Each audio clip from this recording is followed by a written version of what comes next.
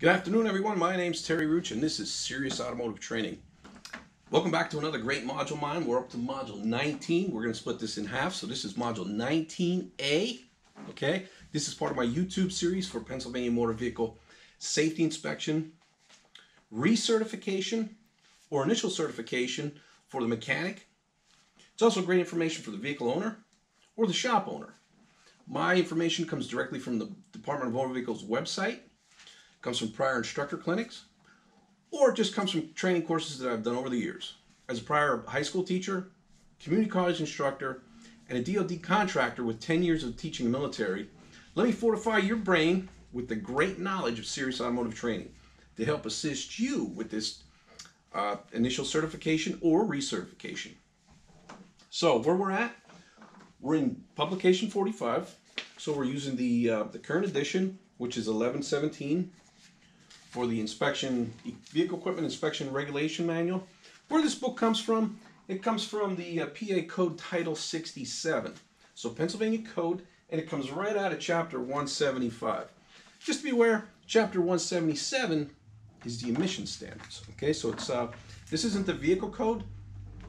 This is the transportation code. Different book. Okay, so where we're at, we're going to split this into two sections. Again, we're only dealing with the inspection procedure. So, subchapter E, I'm up to about page 37 here. Today we're going to utilize subchapter E. We're going to go over a ton of bulletins. Bulletins are great information. The DMV website for Pennsylvania has all the bulletins back to 2000. You can see mine here go all the way back to 92. Excellent information. Real world. It takes this PA Code Title 67, Chapter 175, and breaks it down to real world information. So it's good, because why do you need to be concerned with this? Well, today, not only are you taken into in front of an administrative court for Pennsylvania inspection for penalties, but now you're taken in front of a district judge or court of common pleas. So you really need to be concerned with this information, or where to find it. So what we're going to cover today, we're going to talk about lamps, lenses, and headlamps. Headlamp aiming or headlight aiming. Either one, we'll break that down. We're going to talk about the charts in the back of the book, chart 1 and 2, which are in the back of publication 145. We're going to talk about the tables in the back of the book, and I also have a letter indicating function chart here. It's going to help you identify what type of lamp you have on a vehicle. So again, we're only dealing with the inspection procedure. So let's start talking about lamps. Again, we're going to break this down into two sections. So this is 19A. We'll get about halfway through here. We'll do a little review, and then we'll come back with 19B. Okay? So we'll take it nice and slow. In Italiano, I parlo piano, piano. That means slow. So let's start with illuminated signs or decals. So what are those? Well, I'm going to tell you what they are. Inside the back of a vehicle, you could have an illuminated sign or decal that passes. So I have a bulletin right here from September of 2013. Okay, safety inspection bulletin. I'm going to read it to you. In an effort to provide clarification, the display of a single illuminated decal in the corner of the rear window of a vehicle is not a basis for failing a safety inspection. There you go. As discussed here, an illuminated decal is a battery-powered device measuring no greater than 6 inches in width, 6 inches in height, with an illuminated source not designed to protect light beyond the vehicle. Project. So, there you are. Pass it. Bingo. September 13th. So, as long as we're talking about lamps, lights, and lenses, we want to get this one out of the way about the illuminated decals, okay, or illuminated signs. Next, let's talk about candle power. So what candle power is, it's a rating for the intensity of the headlight. It's the amount of light that it puts out. Sure, the police could cite you for this, but for Pennsylvania Motor Vehicle Safety Inspection, for the inspection procedure, it's not a rejectable item. So if the headlights aren't bright enough, okay, we don't check it. So candle power is out the door. We don't check it. I believe back in the 70s we used to, up until the 80s. I think around 92 maybe we eliminated it, but we don't check anymore. The police do. Okay, let's look at our chart here. Again, in the back of the book we have two charts that I want to refer to. So the vehicle that I drive is a Hummer H2. Beautiful. Beautiful Hummer. I was a shop foreman and a Hummer dealer all the way over in Flemington, New Jersey. I also worked at Tank and Hummer Cadillac in New York City. So I'm a Hummer freak. So, in the back of the book, we have Table 2 and we have Table 3. Table 2 is required equipment for lights. Table 3 is the location. Now, Table 2 and 3 go together. Table 4 and 5 go together. Here's the difference. 2 and 3 is for an 80-inch or wider vehicle. So a multi-purpose passenger vehicle, which my H2 is, it's wider than 80 inches. So the light designations are different. So let's start simple here. In the chart, it tells you headlights need to be white. Well, it doesn't matter what vehicle you're dealing with here. Remember, we're only in passenger car and light truck, okay? But a multi-purpose passenger vehicle is a passenger car, but it could be over or under 80 inches. Perfect example, Chevy Suburban, half-ton Suburban. It's under 80 inches. Now you get a 3/4 ton Suburban. That one's over 80 inches. The difference is the charts. So you got a 3/4 ton Suburban you're inspecting, you're going to use chart 4 and 5. The 1500 is 2 and 3. Just to throw some information at you, the difference between the two multi-purpose passenger vehicles is the ID lamps and the clearance lamps mounted on the top and the rear of the vehicle. Okay, so I just want to throw that at you quick. So let's start with the color. So, according to Table 2, multi-purpose passenger vehicle, 80 inches or wider, so there's my H2.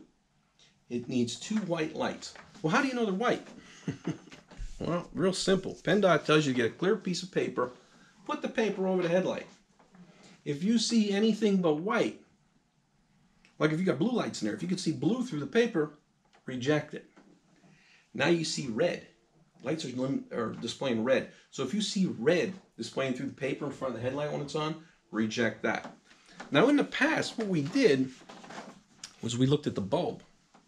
So if a headlight looked blue or purple, we removed it, and as long as it had an SAE or a DOT, it was okay. Well, that's not the case anymore, because now they're coming, SAE and DOT are not approved. What the police do is they have an intensity meter, they hold it up to the headlight, and they'll get the reading, and it tells you if it's in the good area. For a technician inspecting a vehicle, white light, the powder's what vehicle it is, and use the paper trick. The paper trick works. Okay, so let's continue on here.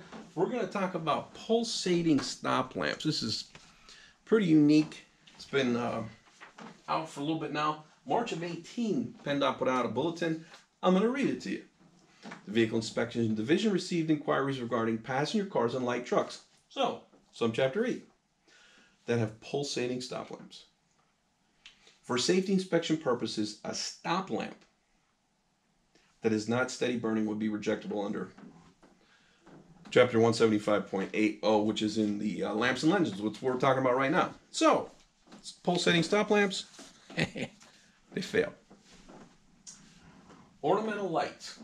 An ornamental light is any light that's not for the purpose of my H2. It's not a required light. So an ornamental light is anything that's not on this sheet. PA safety inspection, they don't have to work. We don't deal with ornamental lights for inspection procedure. Okay? So even if they're on the vehicle, we don't deal with ornamental lamps. Okay? Let's keep going here.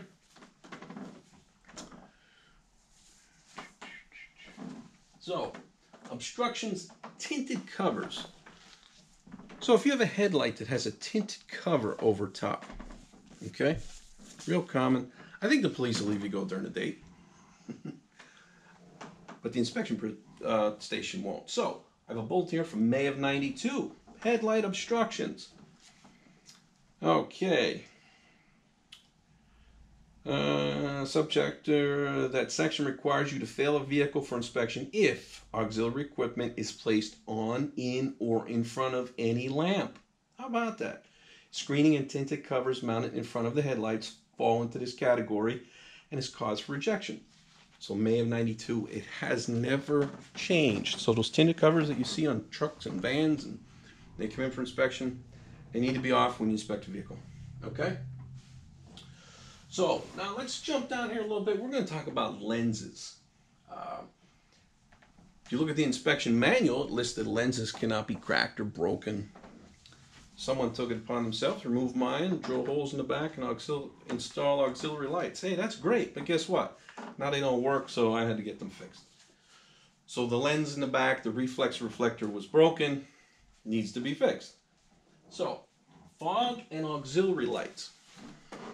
So let's talk about fog lights and auxiliary lights for a second here. We're going to put you back to May of 2011. Again, bulletins are excellent information. They take that publication 45 and break it down into layman's terms or real-world examples. So, fog lights and auxiliary lamps.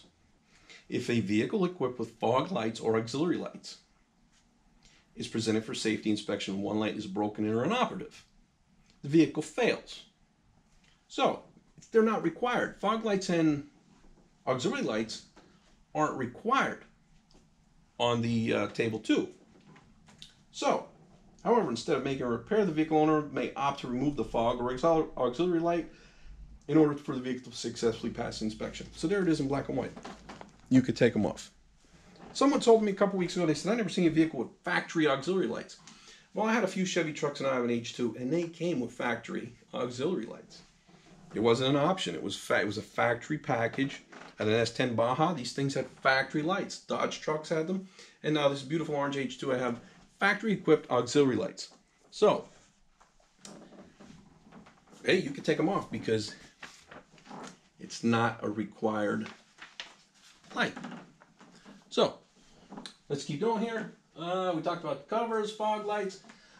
Let's regroup. We'll cover what we did. We'll pick up on Module B. We'll pick up with spoilers, center-mounted stop lamps, and then we'll talk about aiming your headlights. So, just to talk about what we got today for information, we're in publication 45, so we're still in subchapter E. This is the meat and potatoes of the inspection procedure. So we talked about the illuminated signs and the decals, which are legal for inspection. We talked about not measuring candle power. So if they're not bright, guess what? It still passes. We don't check it. Headlights have to be white. Remember, you could still look at the bulb, SAE or DOT on the bulb itself. it could be fake. So pulsating stamp lamps, I gave you the information on that. Fail it. Ornamental lights, we don't inspect them for subchapter E. Obstructions with the tint, hey, they gotta go.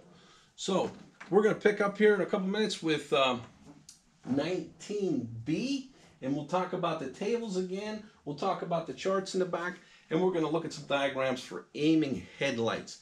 Again, this is Serious Auto Training. My name's Terry Rooch. Reach out to me at seriousautotraining@yahoo.com. Follow me on LinkedIn at Terry Rooch. Or just give me a shout out on YouTube. Again, from beautiful Pennsylvania, have a wonderful afternoon.